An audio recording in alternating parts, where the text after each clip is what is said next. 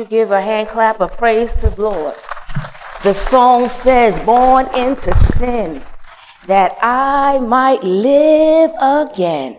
He was born into sin, that I might live again. Amen. The holy, the blameless, the spotless, the pure Lamb of God, the Son of God, God by himself, born into this filthy world, born into this filthy flesh. Why? So I might live again. Live in the way God always intended. Holy, blameless, with him, full access. Ooh, why you love me so, I shall never know. I shall never be able to fully comprehend, God, why you love me with this unfailable love. Many times as each of us has gone left and God sure enough told you to go right. As a matter of fact, you even said, okay, God, I'll go right. Then squirrel. And you went left. Yet God did not withhold his love. God, why you love us so? Why you love us? We can't fully comprehend this love of God that is so vast. But how many are thankful for the precious Lamb of God who loves you? Amen. Oh my, it's a place to rejoice when you're talking about the pure, the perfect love of God. Amen. I'm going to try not to blow out this mic. We are down many of our texts, as you already know, because the word of God was already read in your hearing. I'm going to lift up my focal verse, and the focal verse is coming from Ephesians 1:13b through 14. Again, Ephesians 1:13b to 14. So what is 13b? That's the second portion. If you see a semicolon or a period or a major break in the verse, then we can say that that is B or C, etc. Okay? So let me read the word of God. In whom also having believed, you were sealed with the Holy Spirit of promise, who is the guarantee of our inheritance until the redemption of the purchased possession, to the praise of his glory. Amen. I'm going to read that one more time, because if you're like me, that was a lot. I want you to let this resonate in your spirit. In whom also, having believed, you were sealed with the Holy Spirit of promise, who is the guarantee of our inheritance until the redemption of the purchased possession, to the praise of his glory. Let us pray. Eternal God, Father, that we love and who loves us. Lord, we know that you're already here, and we're here to worship you and to hear what you have to speak to us. I'm asking that you use me for your glory, that you anoint me on fresh for your glory, that I decrease, that you increase within me. Spirit of the living God, fall fresh on these lips and fall fresh on the ears of those who have drawn up to the table to be fed of your word, which is their spiritual food, to strengthen them, to equip them, Lord God, that they might be better witnesses and understand better who they are in you. This is my prayer. I pray in the name of Jesus. Holy Spirit, have your way. In Jesus' name, amen. And amen. To God be the glory. You know that we are on a journey through the book of Ephesians. Amen. And so again, I'll always say you need to come to Bible study, which is what, every Wednesday at noon here in the house of God, where we have a wonderful, wonderful time in the Lord. Amen. Or Bible study Wednesday evening. Amen. At 7 p.m. on Zoom. Amen. Or Sunday school, where we make the Bible come alive with videos and other media presentations to help us better understand the Word of God, okay? And that is every Sunday at 9:45 a.m. Come on in, Sister Leslie. 9:45 a.m. Oh, praise the Lord. Okay. I thought I had a note. And that is here in my office. Amen, somebody. And it's also available to you on Zoom. Amen, somebody. We're not seeing the amount of people that we ought to see in there. Why? It's not like I'm trying to make you do something that you don't. Well, maybe I am trying to make you do something you don't want to do. But it's not because we just want people. It's because the word is alive and living. The word is your help. The word is your inheritance. You've got to know the word so that you're better able to stand in this fallen world, knowing who you are. Amen? Now, when I'm at home and there's tools, they say, get this tool, get that tool. If you don't know what the tools are because you never ever bothered to read the package they came in, all the instructions, and you don't know nothing. You might have everything you need, but you don't know how to utilize it. Same with the word.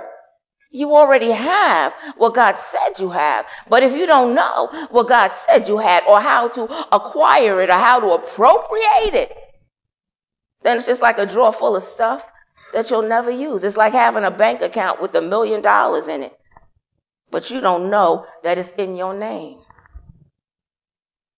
We need to know the word so that we can live on purpose, for purpose. Amen. So in the word in Ephesians 1st chapter, verses 1 to 14, 3 to 14 is one of the longest sentences in the Bible. It's one thought. It's one thought. It's one thought. What is the thought? The thought is the spiritual blessings that you have in Christ. It's knowing who you are in Christ that will better equip you to stand in this fallen world, better equip you to stand against the lies of the enemy, better equip you to let the light of God that he already placed in you shine. So what are the blessings that we have? Well, we understand from the weeks before that we are blessed. And again, blessing, we have to be very, very clear. Because when we think of blessing, every time we get a check out of nowhere, we bless, right? Every time something moves in our favor, we bless. We have to understand that being blessed does not mean that you'll never have a rainy day, that you'll never have a flat tire, that you'll never have a problem, that your children will never try to go left when you've asked them repeatedly by force to go right. It doesn't mean that. It just means that God has given you everything you have need of to remain standing in the storm and come out of it better. Come out of it victorious. But if you don't know who you are and the tools in your toolbox and the blessings you've already been blessed with, then when the rain comes, you're the first one falling out, having a fit, losing your mind. The devil is a liar because we are overcomers. So how are we blessed? Well, think about it. We're blessed because we're chosen. God said before the foundation of the world, before he put the whole plan into motion and said, let there be light, and separate the lesser light from the greater light, before he created Adam and Eve, he had a plan and he chose you. He chose whosoever would believe in him. He'd make a way out of no way. And now understanding that before he did anything else for you to occupy the land, he made a plan and a way of escape for you, or to make you feel confident in your salvation. He knew what he was getting because he saw you before you were you. We are blessed because we're adopted. He chose you so that you can be adopted into his family. That you can be a king's kid, which has all the rights that any child of any family would have. You have an expectation, you have a right to expect that God, who is your father, will provide for you. You have a right to expect that the God who is your father will protect you. You have the right to expect that the God who is your father loves you and will be there for you. And then he accepted you. He didn't adopt you to be like, I just want to do a good deed. He adopted you. He said, you are blessed and highly favored. You are mine. He saw the best in you. Called you to be his and accepted you, blessed and highly favored. Lord, have mercy.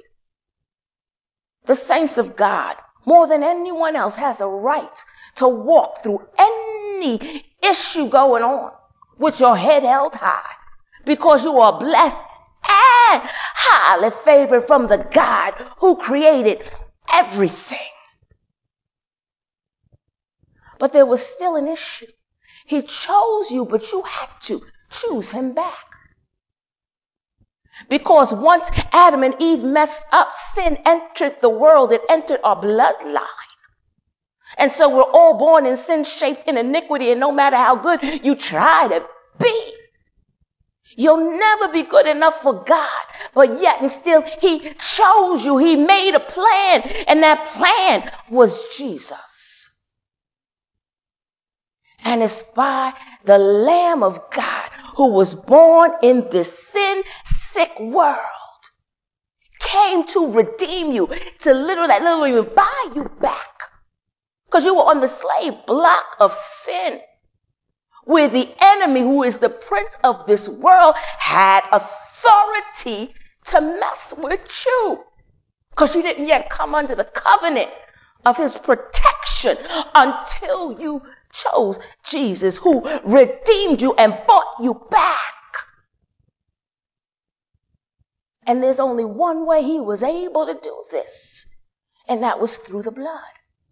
So he went to Calvary, and he took your penalty on his own body. And by his blood, you have been redeemed. You have been justified. Now you are a child of God. Now you are a co-heir with Christ. Now your position in this world is in Christ. Now you are in heavenly places, a citizen of heaven. Everywhere your feet tread is the kingdom of God that you have access to. When he says, what have you to fear or what have you to dread? Because you have heavenly hosts that are here to protect, watch over, and minister unto you. And so, because you have been redeemed by the blood, help me, Holy Spirit, you are forgiven. Okay, thank you. I don't even know which one it is. You are forgiven. Because of the blood that was shed on Calvary, you're forgiven for all sins, past, present, and future. Once you receive Jesus, the sacrifice, you are forgiven. And so now we're going to what are the blessings of the Spirit, Holy Spirit. And so God gave me this illustration. Because for too long, we all have been pushed, have been taken advantage of by the enemy, because we don't constantly remember our position in Christ or understand what that means so we can actualize who we are. First, understand that although you're in the physical world, we're spiritual beings. And what happens in the physical world is governed by the spiritual world. And you've got access to the spiritual world to call those things that be not. But you have to know who you are and what things to call. Are you with me? Praise the Lord. So let me do my little demonstration from the Lord. He literally just gave this to me. I was like, oh, Jesus, I love it. So this is you. Okay? This is you. Oh, if somebody could move that a little closer, I want them just to be able to see on Zoom. Now, you all might not be able to read everything. That's okay. You'll still get the idea. This is you, by yourself, walking around, doing life your way, right? But Jesus came and died for you. This is you before you accepted him, before you heard about him, before you knew about him, just doing whatever you're going to do based on your own mind. And the people did what was right in their own sight. That always gets us into trouble. In this state, you cannot go before a holy God because you're sinful. In this state, you don't have access to heaven because you've got spots and you've got blemishes. In this state, you don't have access to the kingdom. You're not a child of God. You're just someone created in the image of God, but forsaking the Creator. But then you heard about Jesus, and you said, come into my heart, be Lord of my life. You heard about Jesus who died. This is Christ. You see the blood?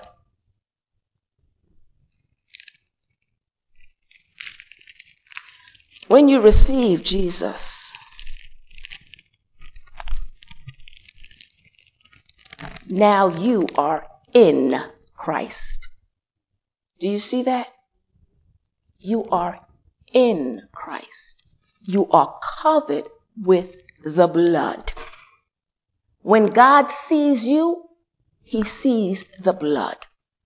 Because you're constantly covered with it, you're constantly cleansed of your sins, past, present, or future. You are in Christ. When you're in Christ, you become a child of God, which means you are now a co-heir of. First of all, what does it mean to what promises has God made you because you're in him? This is going to be a talk back sermon, by the way. I didn't tell you all before. What promises, what inheritance, what do you have because you're in Christ? You have salvation, amen. These too many things, so I can't. You have salvation. We're going to put delivered. Delivered from sin. Delivered from the bondage of sin. You have that now because you're in Christ. And that's what Christ has. What else do you have? Favor. Where's my favor? Somewhere in here. Let's keep on coming. Keep on coming. I might not have printed. You got favor. You're forgiven, right? You're forgiven. What else? Come on. Once you're in Christ, you're a what? I sure do. I sure do need Vanna White. Come on. Come on, Vanna. You are a new creation. What else are you? This is just because you accepted him. Favored. This is just because you accepted him. What else? Peace. Okay? Peace. Once you accepted him, and now I'm going to go back to once you accepted him, you were what? Chosen. You were adopted. You're a child of God. Okay?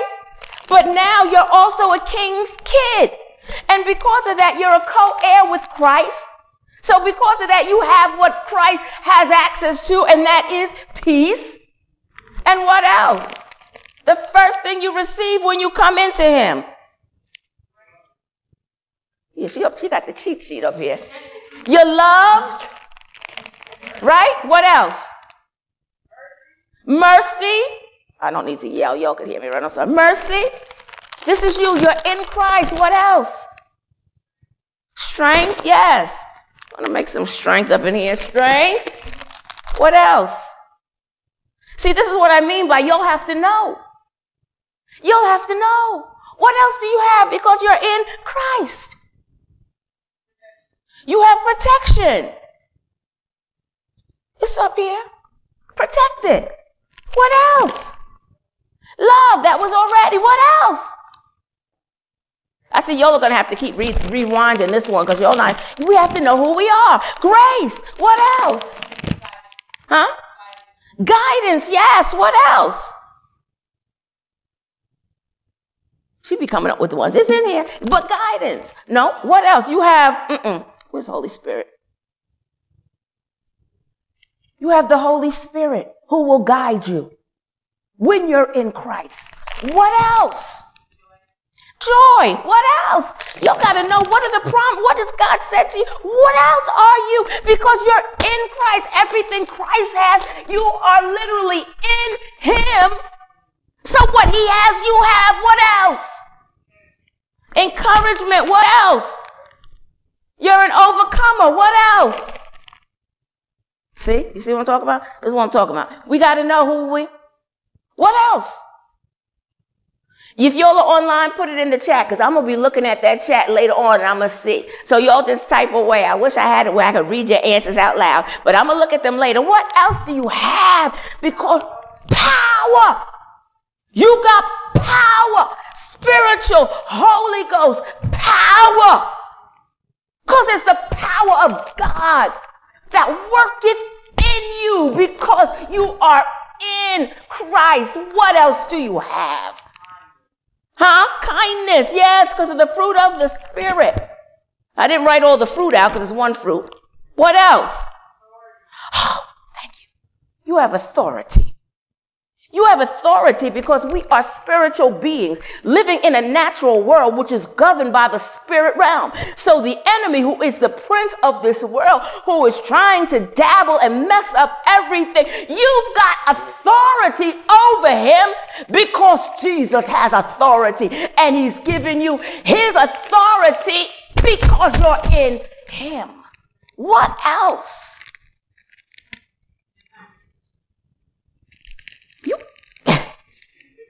Discernment. I didn't write that one out, but yes, discernment. Well, spiritual gifts. Spiritual gifts he gave you. So you have discernment. What else? Strength was said. This is why the devil keeps knocking us around, because we got to know who we are. I'm very serious. We got to know who we are. What else do you have? Mercy, yes. I think we said that one already, and I put it in here. What else? Sister Pam. Amen. We got healing. We're healed. Hallelujah. What else? Yes, grace was said. What else? Hallelujah. Yes, we have access to God, and we have the promises of God. So our prayers are answered by God. What else? Miracles. Yes, signs and wonders. That's from the spiritual gifts. What else? Forgiveness is in here. Yes, and we're blessed. We're blessed. We have the ability, amen, to remain standing even through the adversities of life with a guarantee that we're going to come out better on the other side and that God walks with us. What else? We're justified. Hallelujah. We're equipped for every good work and every mission God asks you to do. He will equip you for it because you're covered in the blood. You sit in heavenly places. You're in Jesus, and the Holy Spirit is in you. It's a double blessing, an inside and an outside covering. What else? Hallelujah. You are victorious. I don't care what it looks like. You are in the undefeated champion of the world who went to hell and took the keys of death and the grave for you. You are victorious. Don't let your situation fool you. What else? You are never alone because the Holy Spirit lives in you. And you are in Jesus, covered in the blood. You are never alone. You are never alone. What else? You have access to God. Access to the throne room. Access. What else? I see y'all tapped out, huh? You're a citizen of heaven. Your feet might be planted in what we call earth, but you are a citizen of heaven. That means your situation has to come into agreement with what's going on in heaven. And when it doesn't, you have access and authority and power to call it according to his will into being. Because you've got creative power in the tongue. God said, let there be light, and it was when you come into agreement with the word of God. Because you're a citizen of heaven. Y'all don't like this one, but the fruit of the Spirit, you got self-control. You can stop yourself from having a pity party because you remember who you are in Christ. You are cared for. You are holy. You have eternal life. You have eternal life. It's not a maybe, could be, let's wait and see. It's a done deal. You are a light. You are a light because the light lives in you and you're covered in the light. We got to know that because you might walk down some scary blocks or places, but you are the light. Dare anything to try to put out that light because there are ministering angels assigned to you. And when you walk by the word of God, I'm not saying be perfect, but you know who you are. Then anything, remember, we're in the natural world that's governed by the spiritual world. So anything that tries to jump out in the natural to say boo is governed by a principality in the spirit realm of which you already have authority over and to which your ministering angels will come to fight that battle on your behalf. You are his temple. You are his body. And there's so many more things that you are, that you have in Christ. Now guess what? Our verse today says that now the Holy Spirit who comes in you when you receive Jesus, he seals you until the day of redemption. To be sealed means you can't lose none of what you got in the blood. I don't care what the devil tells you. I don't care what people tell you. I don't care what situations tell you. I'm still favored. I'm still blessed. I still got authority. I still got power. I'm still victorious. I'm still an overcomer. I still got everything God said belongs to me. That seal that they're talking about, you know how they used to, I'm going to just go with branding cattle because it's theirs. It belongs to them. So the Holy Spirit seal is also the mark of the Holy Spirit within you that tells the world, the spiritual world, that you belong to God, that you are sealed. It's also the guarantee that says what God started in you, this is the down payment for your future inheritance and glory when the fullness of all things will be revealed to you and you stand in your glorified body. This is God's seal and guarantee that the good work I started in you, I will complete it. You can't forfeit the contract. It's a done deal and it's sealed. The problem is we don't know it. So we walk around this world when the devil says something to us and we believe him, or we quake in a corner, or we give up, or we go our own way because we don't want to wait on God because now we feel like maybe because sometimes I did go left that I forfeited the blessings that I have in Christ. But you can't forfeit what God has sealed with the promise of the Holy Spirit that is the guarantee even for you to remind you that you are a king's kid. Here's how the enemy gets it. We got to stop talking to the devil in terms of trying to argue with him and debate him because that's what we do. In a court of law in the natural, as a defendant, there's 3 pleas you can make. You can plead guilty. You know what that means. You can plead not guilty, and then you'll go to trial. You can plead no contest, which means that, I'm not going to agree or disagree. And that ends up being the same as having pled just basically guilty and even waiving a trial.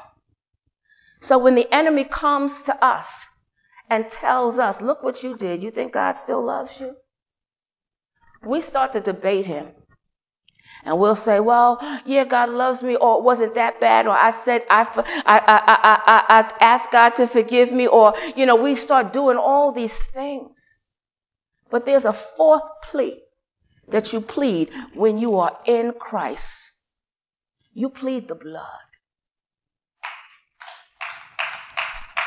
When the devil says, look what you did, I plead the blood.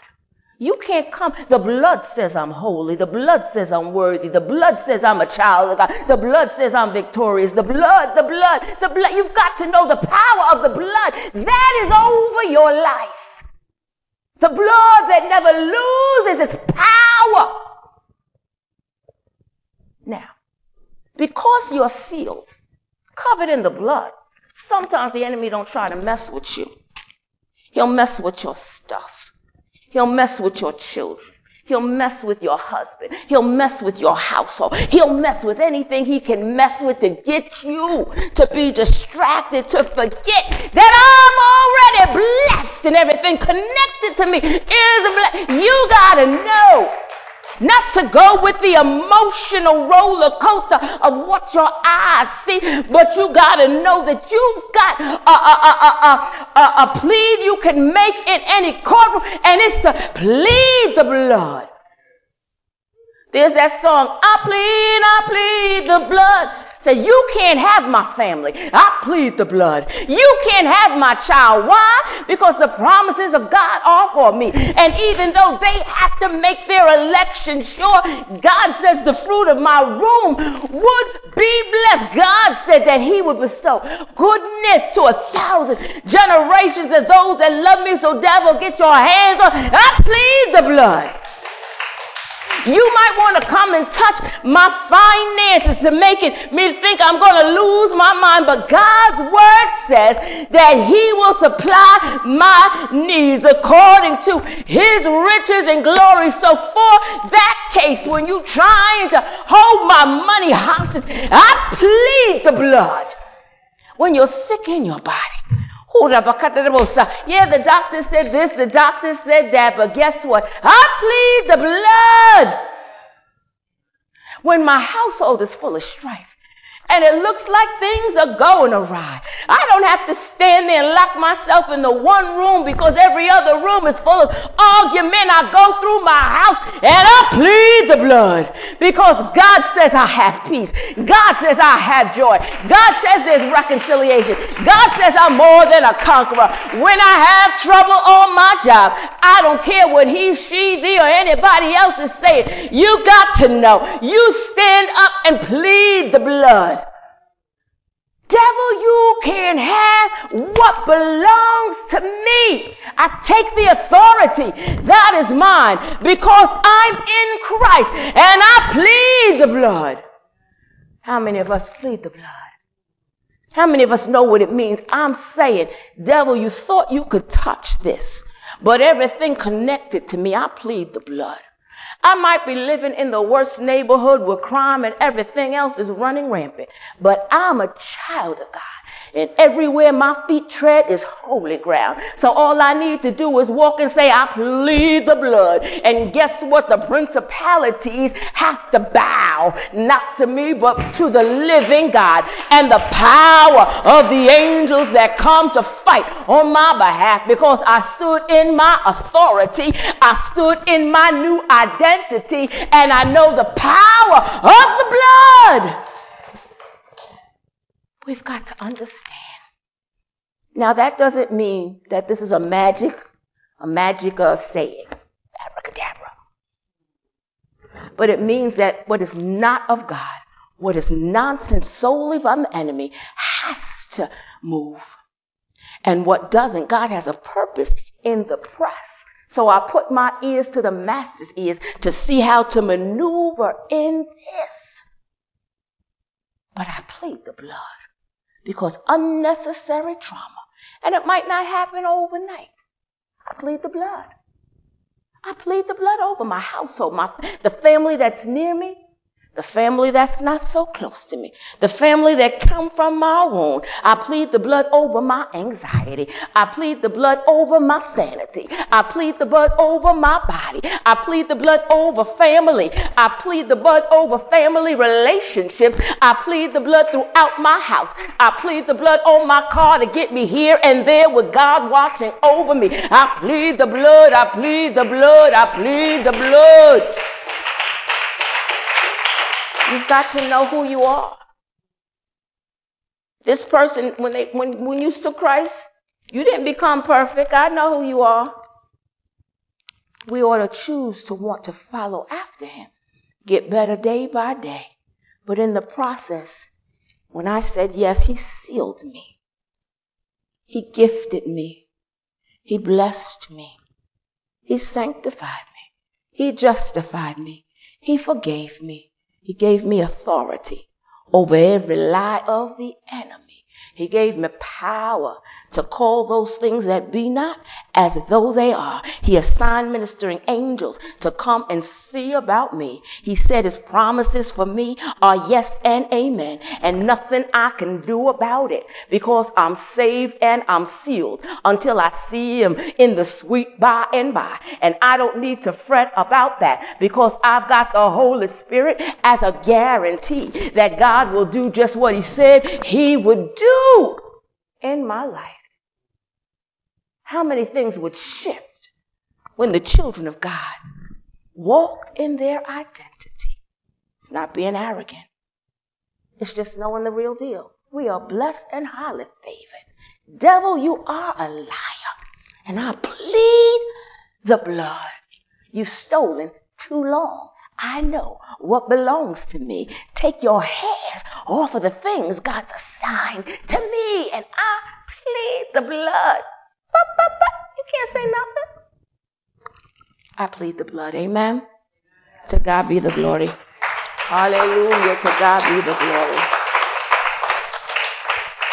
Just be ever mindful. You're not out here on your own. The Holy Spirit is in you, and your position is in Christ. Covered in the blood always, cleansing you. And all of the blessings that God has for you, they are for you. Now you just need to command your mouth to speak his word over your life. And when the enemy tries to jump up, I don't need to talk to you. I just plead the blood. Poof, be gone. I plead the blood. Amen. Now, if it looks like it's all us, but I still have to say, if there's one and you never made that election sure. See, the reason why we're not saved by what we do, but there should be a change, because when you receive the blood, you know what you said? You said, Lord, come into my heart, be Lord of my life, right? If he's Lord, if he's King, then you want to obey him. And so we do what we can and let God do all the rest. Amen. But because I received him, it's a done deal. Now, if there's one and you never made your election sure, tomorrow is not promised anybody. If you're unsure, if you did, then I offer you Jesus today, and I'm going to ask you to stand where you are. And if you're on Zoom, y'all could come. If you're on Zoom and you haven't made that election sure, I'm going to ask you to put your name in the chat. Put it in the private chat. Send it just to Bethel if you want, so that I can follow up with you and pray with you. Amen? Because we want to know that we are sealed, that we're covered, who we are. But the first step is to say yes to the great gift that God's already bestowed on us. Amen?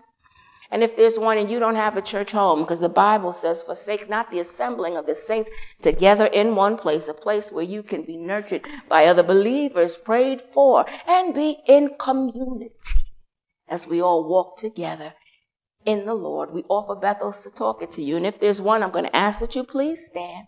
And if you're online, I'm going to ask you to put your name in the chat. Amen. And if all hearts and minds are clear, let us pray as we close out. Heavenly Father, thank you for this great love that we can't even, why you love us so much. You've done so much. You still do so much for us. Why? We can't understand, but we say thank you. Now, Lord God, you didn't bless us for us to remain sitting in the same position you found us in, but we are now new creatures in Christ. Help us, Lord God, to arise and live lives from that position of blessedness, authority, king's kids, and the light of this dark and dying world.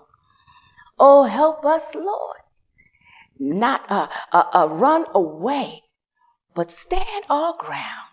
And when the enemy comes in like a flood, plead the blood and watch you do the rest. Heavenly Father, now unto you who's able to keep us from falling, because you've already sealed us with the guarantee of your Holy Spirit until the day of full redemption, where we shall live with you eternally in the new heaven. Lord God, to be you and only you, all glory, all honor, dominion, and power, now and forevermore. And let the children of God say amen as we sing, amen. Let church say amen. Oh, yes, yes, yes. Let the church say amen. Thank you, God. God has spoken. Yes, Lord. So let the church say amen. Hallelujah, God.